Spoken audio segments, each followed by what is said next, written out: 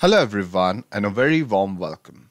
In this particular demo, we will look at how you can configure notes and attachments. So let me quickly open an app. Let's consider that we have a party planning app out here. This app has got forms, right? So this is the event form. The event forms have got few columns, right? But one thing that I need is also to add notes and attachments. For example, if you add bills of the event, you need to go ahead and document them. As of now, you'd see that there is no notes and attachments for this particular form. So firstly, I need to go and enable it in my entity or the table. So how can I do that? So to do that, I need to go into Power Apps. I need to get into the solution. I need to get into the party planning solution, right? This is the solution that I'm working with. And I need to enable it at the table or the entity level. Understand this, table is a new term and entity is a term that we used previously, but they are both the same. So if I interchangeably use them, don't get confused. Perfect, right? So let me go into the advanced setting options, and under the advanced setting options, what I need is customization. So what I need to do is customize the system, and I need to expand the entities tab.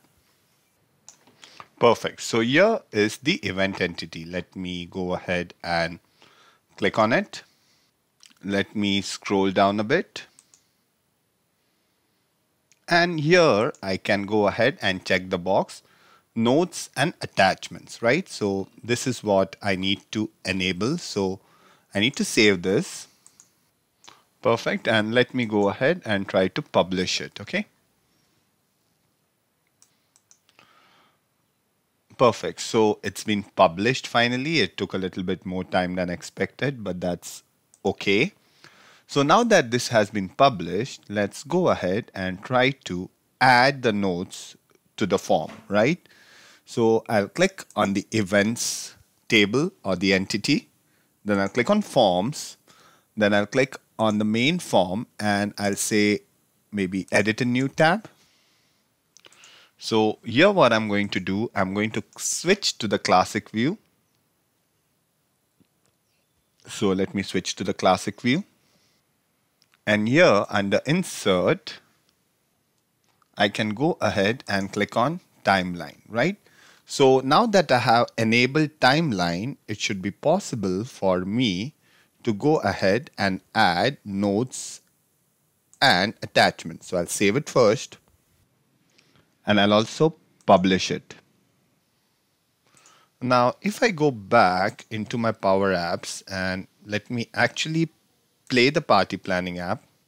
Let me create a new event, right? You see that you have a timeline, but it's only visible when it's saved. So I'll say Clavin's birthday, and I will just say birthday location. Let's say it's in Mumbai, and I'll save it.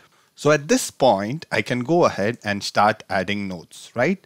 And I can also add attachments as well. For example, let's say that food order, right? The food will be ordered from Domino's.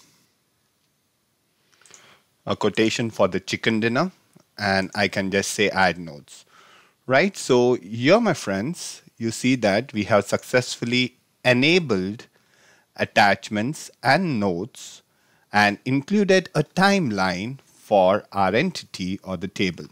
I'll again repeat, notes and attachments are really useful when it comes to Dynamics because it helps you track information, right, in a single location.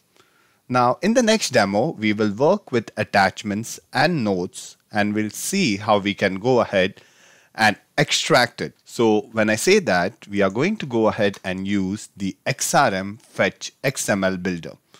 This tool is very powerful, and a huge shout out to the person who has gone ahead and given us this tool. We'll go ahead and use this tool and we'll fetch meaningful data out of our notes and attachments. Thank you.